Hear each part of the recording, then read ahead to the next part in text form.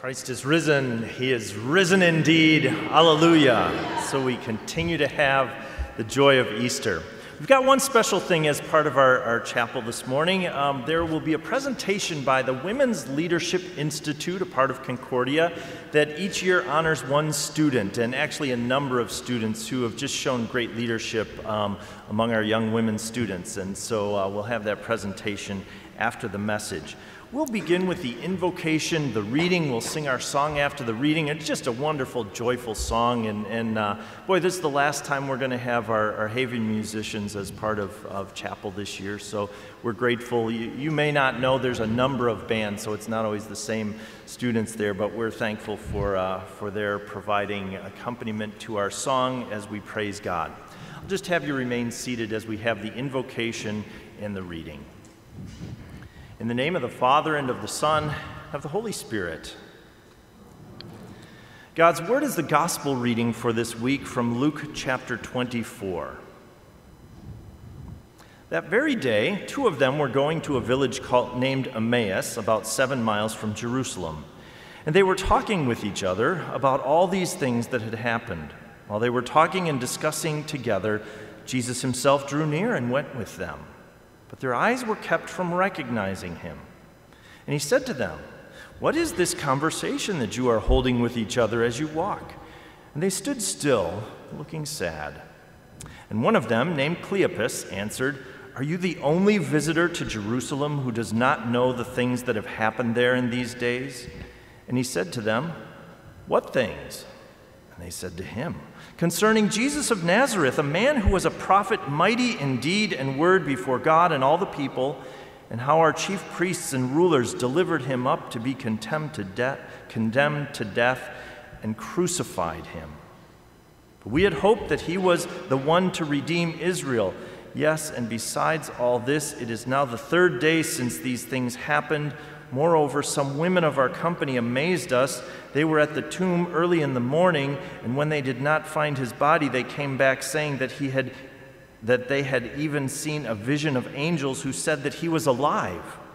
Some of those who were with us went to the tomb and found it just as the women had said, but they did not see him." And he said to them, "O foolish ones, and slow of heart to believe all that the prophets have spoken. Was it not necessary that the Christ should suffer these things and enter into his glory?" And beginning with Moses and all the prophets, he interpreted to them in all of the scriptures the things concerning himself. So they drew near to the village to which they were going. He acted as if he was going farther. But they urged him strongly, saying, "Stay with us, for it is toward evening, and the day is now far spent." So he went in to stay with them. When he was at table with them, he took the bread and blessed and broke it and gave it to them, and their eyes were opened, and they recognized him, and he vanished from their sight. And they said to each other, "Did not our hearts burn within us while he talked to us on the road, while he opened to us the scriptures?" And they rose that same hour and returned to Jerusalem, and they found the 11 and those who were with them gathered together, saying, "The Lord has risen indeed and has appeared to Simon." And they told what had happened on the road and how he was known to them in the breaking of the bread. And this is the word of the Lord. Thanks be to God. Friends in Christ, there's an old phrase that says, "Discretion is the better part of valor." I did not know where that came from until I looked it up. Its origin is Shakespeare's play Henry IV, Part 1. Prince Hal is looking over the battlefield, and Falstaff is pretending to be dead on the battlefield, and so the prince assumes that he has been killed, and after the prince leaves, then Falstaff comes to life and rationalizes and says, "The better part of valor is discretion, in which better part I have saved my life." By pretending to be dead, he saves his life. I suppose you could argue Falstaff's motives, but there are times when discretion goes a long way. You might even say that playing dumb is not always a bad thing. Final exams are not one of those times. But sometimes in the subtleties and the intricacies of relationships and in life, it's good to hold back everything you know, saying or acting on everything that you know for the sake of another person. And I take Jesus as my role model in this text, in both his ability to appear in just the right place at the right time, and also his ability to play dumb, or pretend that he didn't know as much as he did. It's a fascinating thing, this text. It's so amazing. There are numerous times after Jesus' death and resurrection when it was convenient for him just to appear somewhere. He walked through walls and he made himself in the midst of whatever group he needed to be, and he just appeared to these two disciples who were walking to Emmaus on that evening of his resurrection, of the Resurrection Sunday. And he just kind of played dumb, as if he didn't know what they were talking about or why, and so that they could put all of the pieces together and slowly grab onto and get their head around what had happened and all these Old Testament prophecies that had said this is going to be, and now it was.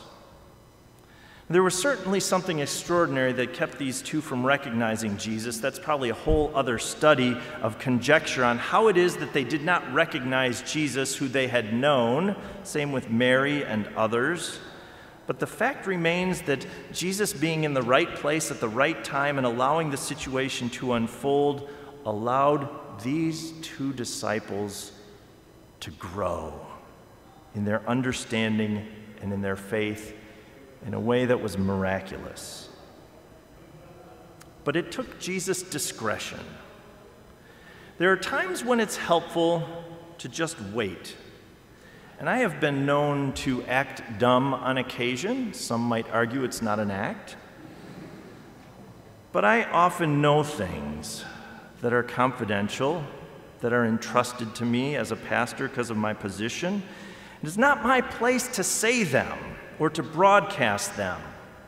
But by knowing things, I can then prepare and be ready to act appropriately when it's time. That's confidentiality, and there's a number of us that enjoy that privilege, that responsibility, and some of you students, too, will be there.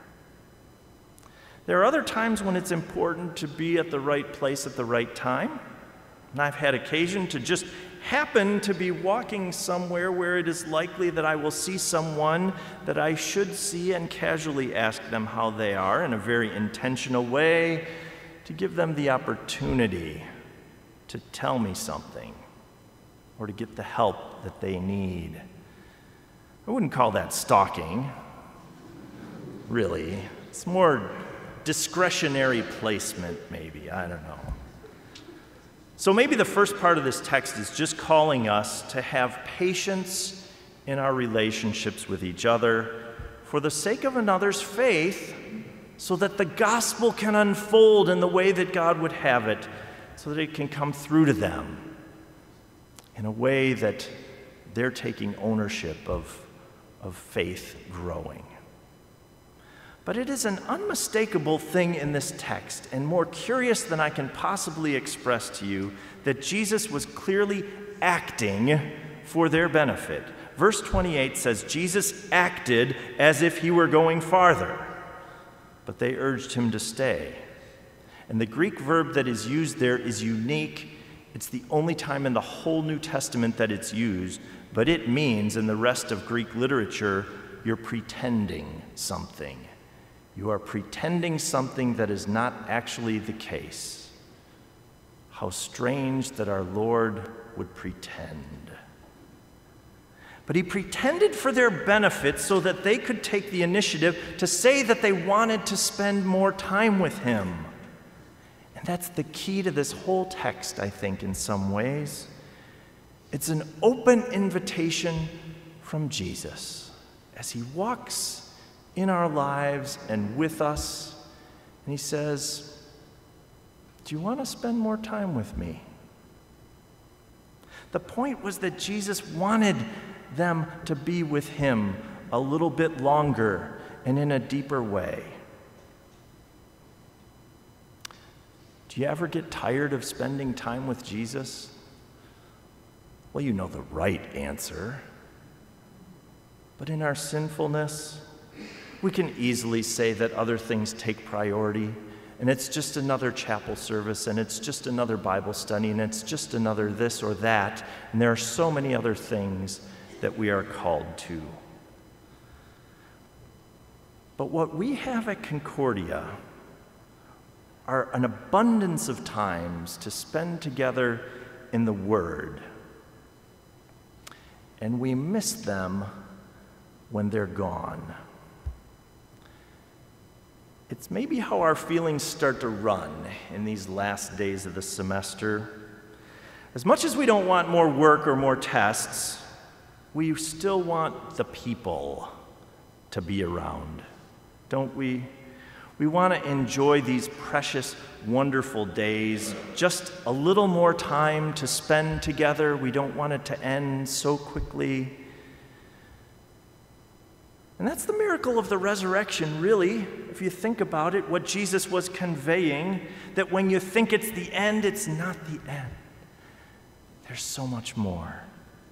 That Emmaus journey ended. They got to where they were going, and even after Jesus stayed a little longer with them, the text says that he left them. And in a dramatic fashion, it even says he vanished from their sight. Poof, he was gone.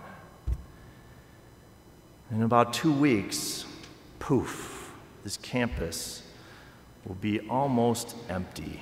Oh, there'll be a few of us rattling around here in a little remnant. But most will be gone, and the dust will settle.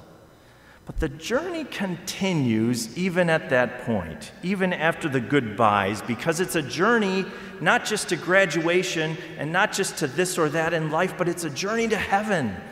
And it's a journey with Jesus. And there's joy all the way along. That's what God has planned for all of us. It's one that when we walk with Christ, it never ends. You know, Falstaff and that whole discretion is the better part of valor thing. By pretending to be dead, he saved his life. Isn't it interesting that we don't have to pretend? We are dead, dead in our sins. And by acknowledging and realizing that, we are brought to life again, and it is a new life. Do you ever get tired of hearing that? Oh, maybe we preachers sometimes get in the way, and maybe it seems like it's not that exciting, but it is. And it's something we get to spend more time together always. And so I pray that we do enjoy just a little more time this semester. A little more time together. May we yearn for that in Jesus' name. Amen.